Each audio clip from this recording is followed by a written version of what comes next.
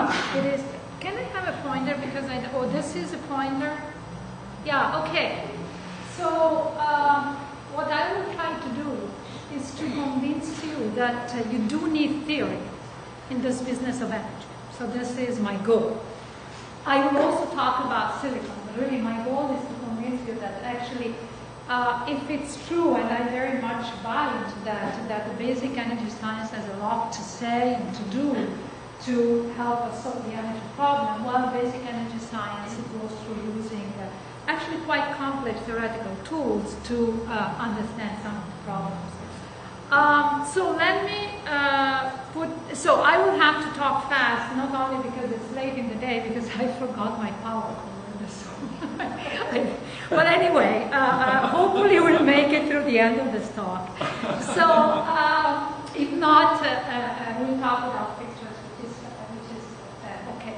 So I would like to put this in perspective by just spending a couple of euros to tell you what by using simulation based on quantum mechanics and ab initio electronic structure calculation, one can hope to do in material science in general, right? And I would like to talk really very quickly about challenges and opportunities there to put the energy problem into perspective.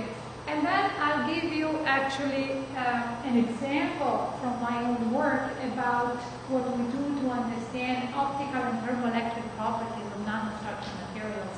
We also work on so-called materials for the environment and water and aqueous solution, but today I won't have time to go through that. As I tell you about these examples, you will see that most of the work that we do to understand actual processes related to absorption of energy, for example, in the case of optical properties or heat transfer, is really to look at surfaces and interfaces to try and understand the role that they play. Because when you go to the nanoscale, basically this is what you have to do with surfaces and interfaces. Okay, so what are the overarching goals here of this business of, say, using computation and theory? We really want to understand, and not only understand, but predict fundamental properties of condensed and vector phases. There is a lot to do to actually, in my opinion, interpret and complement experiment. We can make a lot of contribution there. And at the end of the day, we should try to really integrate experiment, theory, and computation, right? Of course, one of the goals is to also be able to design materials with specific properties. So adaptive materials, as Alex called them, understand how we can tune materials to actually build a material with a specific property. There are a lot of challenges. I would like to stress that the challenges is not only to do many times we need to do bigger computation. We need to do zillions of atoms for zillions of seconds, maybe. But we really have a lot of challenges in defining strategies and algorithms to compute specific properties. There are properties that are very relevant to a lot of phenomena that are interesting in materials for energy that we do not yet know how to compute. For example, just heat transfer, very simple, right? Textbook things. There are things we cannot, we don't yet know how to compute really in a very robust way. I think it's very important to do all this by maintaining a close connection with experiments. Otherwise, we would not go very far.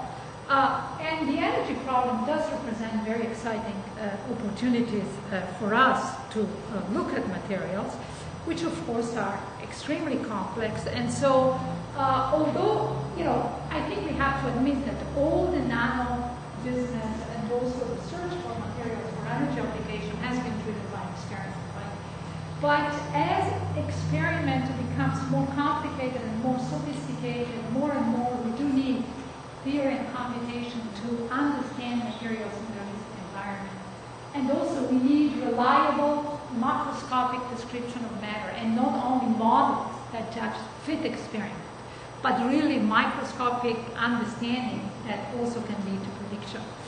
And the one way to do this is really to start from the beginning and to investigate material from the basic constituents, right? Electrons, ions, and as much as you can, you really start from the beginning and you solve the equation. The equations are all there, have been written down 100 years ago almost, right? You solve the Schrodinger equation. Of course, it's incredibly difficult. You cannot do this for a lot of systems, but there are approximations that you can use.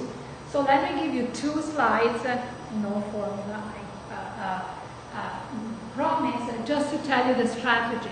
So most of the calculation that we do, and also other groups do, to try and come up with predictive modeling are based on ab initio electronic structure method. Of course, everybody knows about the workhorse of this calculation, which is density functional theory. Density functional theory can do a lot for you, but there are also a lot of things that it cannot do, like being faithful in predicting excited states. So when I say ab initio electronic structure method, I also mean methods beyond DFT to study electronic structure properties. You have to combine those with sampling techniques to look at dynamical processes and to look at statistically meaningful processes. If you do that, you have methods that give you access not to one properties, but to multiple properties. You can look at spectroscopic properties, you can look at dynamical properties, and then you can make predictions. Of course, there are a lot of elephants in the room, not just one, in all the strategy, and you have to work very hard at the accuracy, controlling the accuracy, efficiency of your technique. And also there is a time scale problem that is really there, because usually we cannot simulate very long. So a lot of effort in the field really is based on trying to couple these techniques and see what can be done with it. So I'm not going to explain next view graphs, so don't just hold these here and go away. Usually when I present these view graphs in detail, I go step by step. The way I want to use this view graph today is to tell you that if you want to actually understand the materials that are relevant to energy application, you do need to couple a number of techniques. You do need to be able to control how to couple them and their accuracy and efficiency in a very specific way, because you need to compute a lot of things. There will be, as I'll show, excited state properties involved, thermodynamic properties, transfer property, and so on and so forth. So, of course, if somebody is interested in this, with or without wine, after or before, I can explain. Okay, let me go to examples. So, if we are able to solve, or in an approximate way, Schrodinger equation for electrons and ions, so this is how we describe the material. Couple this with some sampling technique, we can start looking at some problems. So the problems I will be presenting mostly in terms of very, very general ideas are problems aimed at looking at how to take, to take advantage of the solar spectrum for photovoltaics and thermoelectric. So let me give you an idea of where we stand with the thing that we can do and what we cannot do. One topic that we have looked at over the years is search for materials for photovoltaics application. We have done quite a bit of work on silicon. These are some of the questions that one may want to address. Fundamentally looking at how light emission occurs from nanoparticles. And also when we talk about the nanoparticle, which nanoparticle? For example, you look at silicon, we talk about a silicon nanocrystal. If we have a colloidal or a metric precipitated nanocrystal, is this the same thing or not? Are we talking about the same material? And then we, in the last couple of years, spent quite a bit of time trying to understand and to build also technology to understand from the computer light absorption in nanorods. And this is related to a project that actually we have with the Caltech group, and particularly named Lewis. There is a big center down, actually not only at Caltech, there's several campuses involved. And the center is an SSCI center that powering the planet, and the focus there is to try to come up with ideas of solar cells to split water, actually, not only solar stuff, but splitting devices for water. And one of the photo cathode used are silicon rods, proposed to be used, and they use, as you know, in addition to being having a broad perspective of energy and so on and so forth, is also an expert in functionalizing the silicon nanostructure, and this is what we are looking at recently. And then we are looking at something that was mentioned 10 minutes ago or so, how if you shine light on this nanostructure, there might be a possibility to actually, out of one photon, you get more than one exciton, and you have a multi-exciton generation. So how do we do that? What can we really compute? So for a number of years, actually, we looked at the absorption optical gap of these nanoparticles as a function of size, and we tried to make sense of the experimental result. Of course, size is by no means the only factor determining the optical absorption gap. Where at 4 nanometer, you look at the scatter of experimental results, or you see you go quite a bit all around the floor. You are all over the map here. So it's not that you can control and use this material very well if you don't understand why size is not the only determining factor. And so we studied these nanoparticles, understood how the surface reconstruction plays a role in the scatter, how actually the presence of oxygen and nitrogen, and we made, of course, also very specific comparison with experiment, and we looked at different levels of theory here. We also understood that if you disorder the core of the nanoparticle, actually you can still have a nanoparticle which is active, as long as you pay attention to what you do at the surface. And really, the role of the surface is dominant here to understand the optoelectronic properties. And my claim is that to understand that, also the role of calculation, and especially specific calculation based on first principle, is quite important. Recently, we have gone a step further, and we have actually looked at the influence of how the surface termination influence high energy excitation. So not only actually what you do at the surface is important close to the gap, but it's also important, and this is a spectrum, you cannot see the whole numbers, but what matters here is that it is a spectrum way above the gap. And what happens with the ligand that you put at the surface modifies what happens at very high energy. And in particular, we found that the absorption may be enhanced non-linearly by the presence of specific groups, alkyl groups, and this gave us insight about multi-exciton generation in nanoparticle. This is work that we have done in collaboration with Zimani in physics, and we have just published. We did this work with what's called time-dependent density functional theory. This tells you something, and it's of course an approximate technique, and it is always a very good question to ask: is the theory good enough? So we do know that if you want to properly describe excitonic effects, this theory is not good enough. We know that based on solid-state calculation. So we spent a lot of time, specifically to people in my group who are also here, I think, and I have collaboration with students. They want to are spending a lot of time trying to understand how to actually go beyond this theory, really solving an equation, called it's a bigger equation that take into account excitonic effect. And actually they have done it. There is a paper submitted for publication. Let me not tell you how, specifically, unless you ask me, but let me tell you that we can now compute spectra by doing the full solution of this equation, and the important thing is we do have excitonic effect now into our calculation for systems that were not possible before. This is a 1 nanometer silicon cluster, and very important for related to energy problems related to materials for energy. We can describe charge transfer excitation that the theory that I just used before for a silicon cluster cannot do.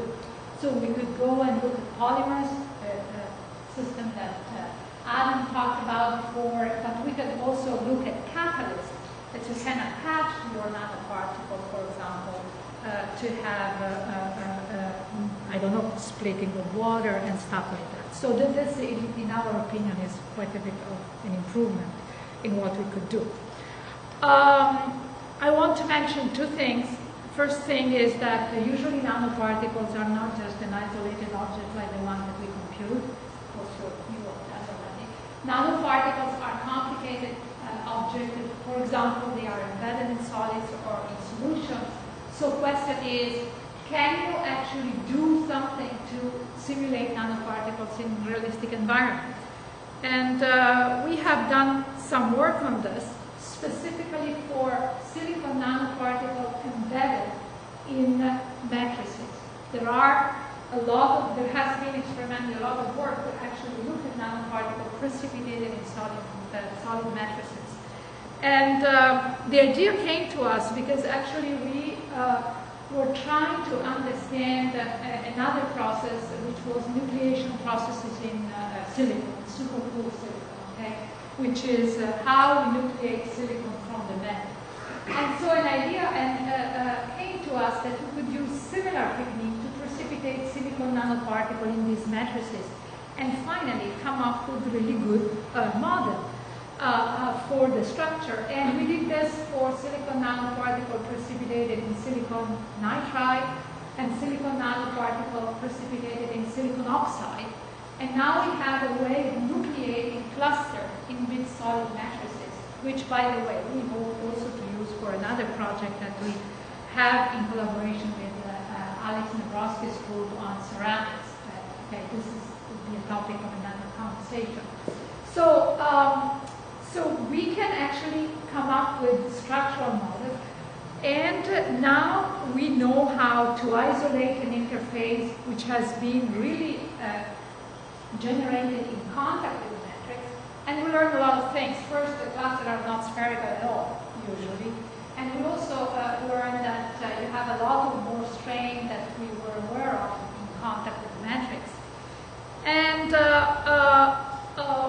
we then took these structures and we did electronic structure calculation. And we learned a very important thing for the interpretation of the experiment, that the electronic identity of these embedded nanoparticles is not well known. So if you actually want to assign, as it has been done in many, many papers in the literature, a feature just to your nanoparticle in your embedded matrix, well, this is very difficult because there are states all over the place, especially silicon oxide and nitride, that contribute to that. And what you measure and you usually assign to your nanoparticle does not necessarily belong only to your nanoparticle. So if you then look at energy transfer problems and so on and so forth, because of how these nanoparticles are sourced and how you want to take advantage of that, you should be very, very careful. Okay, so actually, so how much do I have? I didn't keep track of it. Do I have time? You should wrap up. I should wrap up? Okay. So, you know, this is much shorter than I thought, but it's okay. I can wrap up. And we did very similar studies for thermoelectrics, actually. And we looked, let me just show one view of here about the thermoelectrics without going into details, where we also did what I showed before is optical properties. For thermoelectric, we looked at heat transfer properties, and we looked again at the influence of surface structure on how the thermal conductivity and the heat transfer actually occur in these systems. Okay, so these are all no water. So I actually am very excited about the possibility of using these techniques that I very quickly talked about to tackle energy problems. And I would like, not because I want to finish with a pessimistic note, but because I actually feel strongly about that, we need to be very, very careful about how we use the results of simulations. More and more, if you look at the literature these days, just also because the codes that people use are available freely, at least some of them, more and more you see results that are not checked enough. And I want to make 2 points that are obvious, but there are a lot of young people in the audience. It's important. Agreement with experiment is never a sufficient condition to judge simulation results. So it's not because you agree with the experiment that you're doing the right thing. You need to check your results first, okay? Of course, after checking your results, if you do not agree with the experiment, you have a problem. But I think that in our field, the distinction between theory and numerical technique is increasingly overlooked these days. And if we want to make a difference in any arena and in the energy arena, we have to be very careful about this. I very briefly talked about work that has been done and is being done by a lot of people. Many of those people are in my group here in Davis. Others are senior collaborators. Let me stress once more that all of these applications can be done and will be interesting if we continue also to invest. As experimentally invest in new techniques, we have to invest in method developments and algorithmic development to actually improve the way we solve our equations. Thank you very much.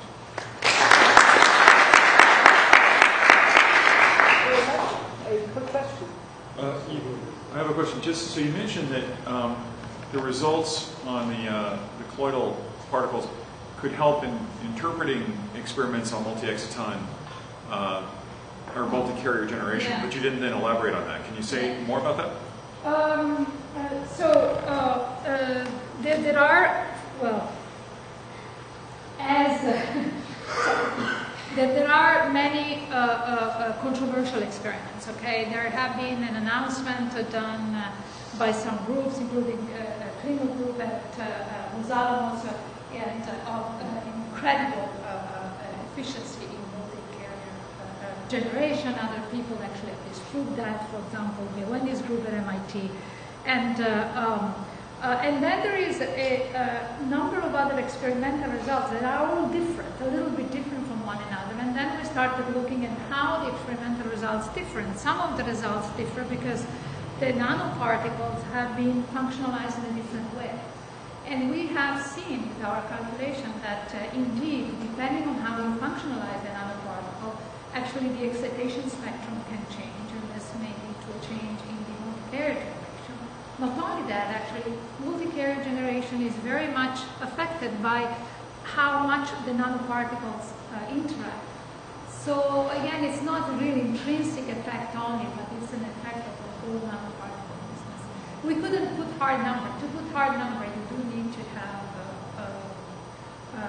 probably a better quality of theory. But I think the qualitative message that we found is very important.